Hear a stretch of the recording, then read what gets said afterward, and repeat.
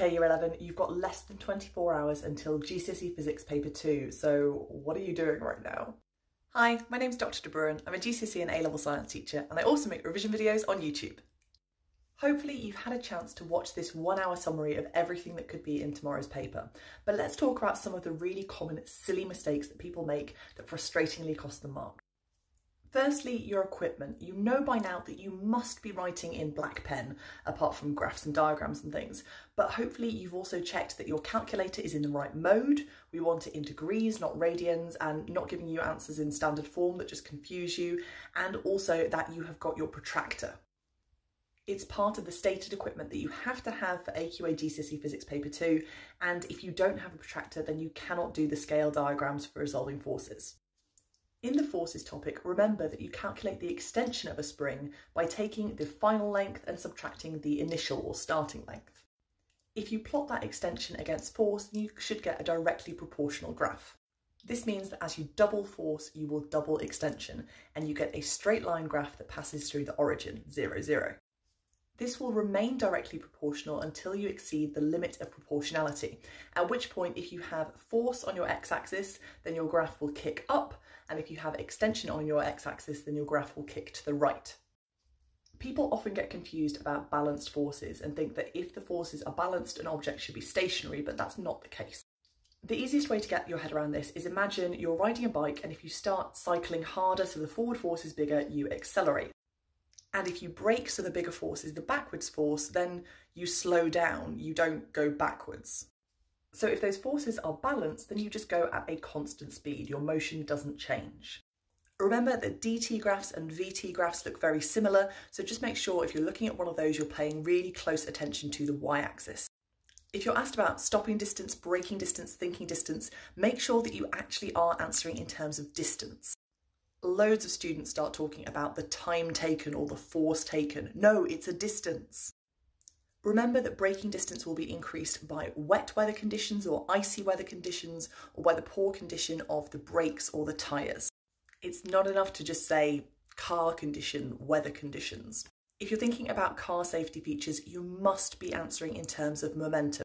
Yes, I know that a seatbelt will stop you going through the windscreen, but that is not part of your GCSE physics syllabus.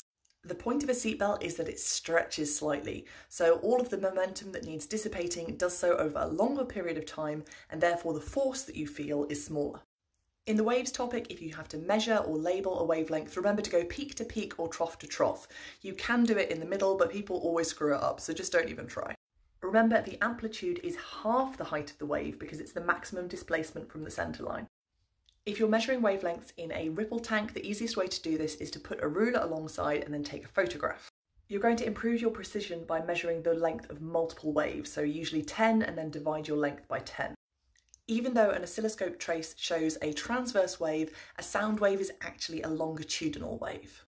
If you haven't already, watch the electromagnetic spectrum song one more time. Radio waves, microwaves, infrared radiation, visible light, ultraviolet X-rays, gamma rays.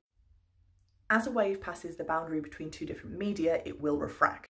This means it changes direction due to the change in speed. As a light ray passes into a glass block, it will refract towards the normal because the glass is more dense, and as it comes out, it will refract away from the normal.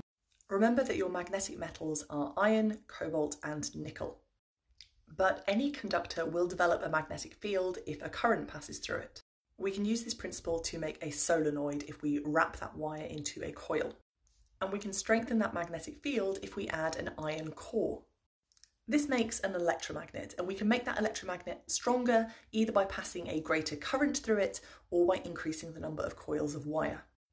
The easiest way to test the strength of that electromagnet is then to try and pick up paper clips and see how many you can pick up. You can predict the direction of the motor effect using Fleming's left-hand rule, so it has to be our left hand. Your thumb is going to predict the direction of motion, your first finger is going to be the magnetic field going from north to south, and your second finger is current going from positive to negative.